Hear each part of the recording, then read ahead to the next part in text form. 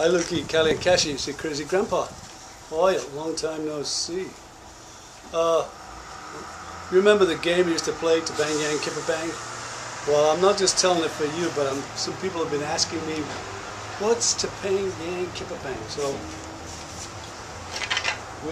me and Lukey and Callie and other kids would get sticks like this, cut down bamboo sticks, and we'd all walk around in a gang and we'd say, we'd do it like this, Bang Yang Kipper Bang.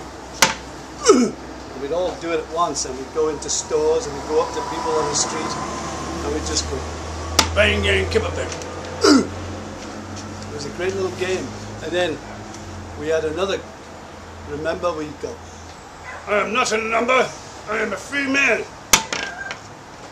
I'm not a number. And little Callie would say, in one women. So we'd go, I'm not a number, I am a free man. In one women.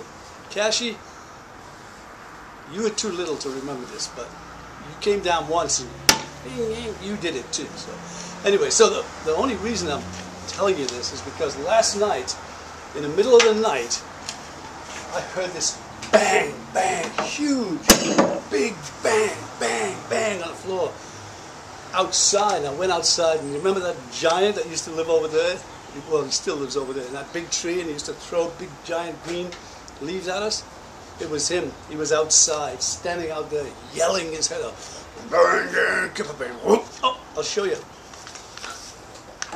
This is this. He went and got his own bamboo. Look at the size of this. Look at that.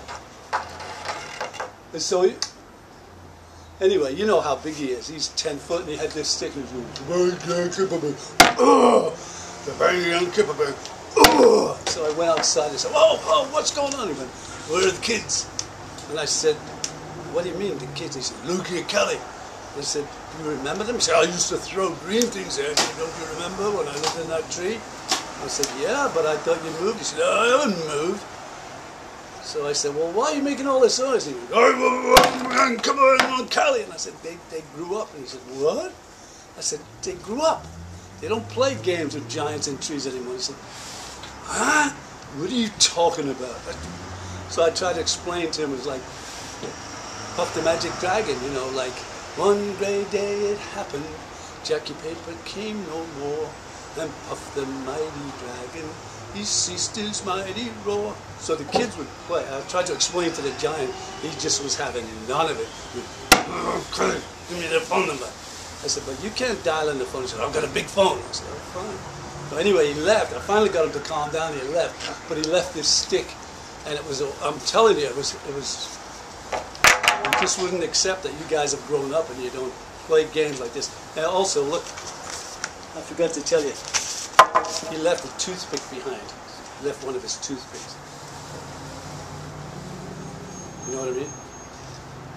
Well, anyway, I've been missing my grandkids, so I'm going to start singing. More Frankie Setback is going to come back and do some songs for you.